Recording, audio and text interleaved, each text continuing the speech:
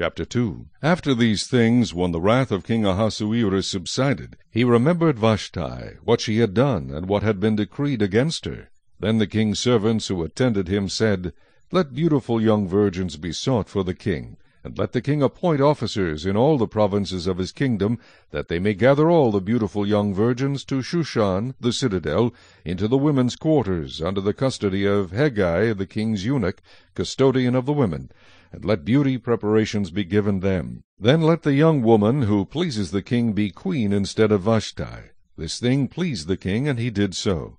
In Shushan the citadel there was a certain Jew whose name was Mordecai, the son of Jair, the son of Shimei, the son of Kish, a Benjamite. Kish had been carried away from Jerusalem with the captives who had been captured with Jeconiah, king of Judah, whom Nebuchadnezzar, the king of Babylon, had carried away.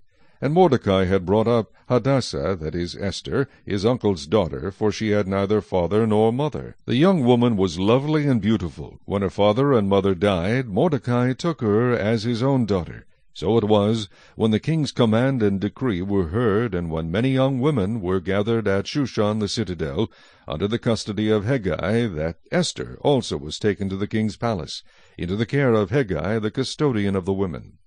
Now the young woman pleased him, and she obtained his favor. So he readily gave beauty preparations to her, besides her allowance. Then 7 choice maidservants were provided for her from the king's palace, and he moved her and her maidservants to the best place in the house of the women. Esther had not revealed her people or family, for Mordecai had charged her not to reveal it. And every day Mordecai paced in front of the court of the women's quarters to learn of Esther's welfare and what was happening to her. Each young woman's turn came to go in to King Ahasuerus, after she had completed 12 months' preparation, according to the regulations for the women, for thus were the days of their preparation apportioned, 6 months with oil of myrrh, and 6 months with perfumes and preparations for beautifying women. Thus prepared, each young woman went to the king, and she was given whatever she desired to take with her from the women's quarters to the king's palace. In the evening she went, and in the morning she returned to the second house of the women, to the custody of Shaashgaz, the king's eunuch, who kept the concubines. She would not go in to the king again, unless the king delighted in her, and called for her by name.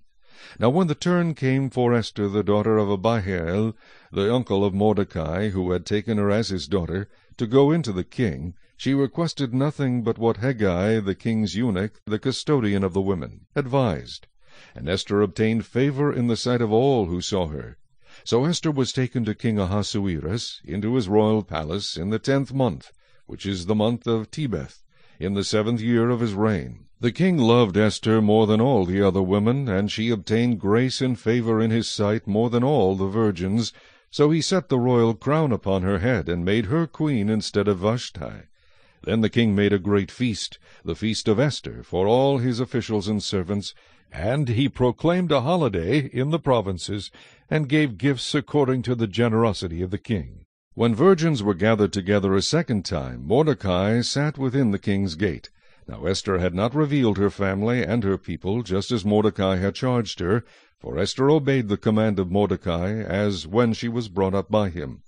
In those days, while Mordecai sat within the king's gate, 2 of the king's eunuchs, Bigthan and Teresh, doorkeepers, became furious, and sought to lay hands on King Ahasuerus. So the matter became known to Mordecai, who told Queen Esther, and Esther informed the king in Mordecai's name.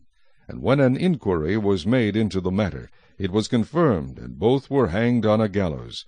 And it was written in the book of the Chronicles in the presence of the king.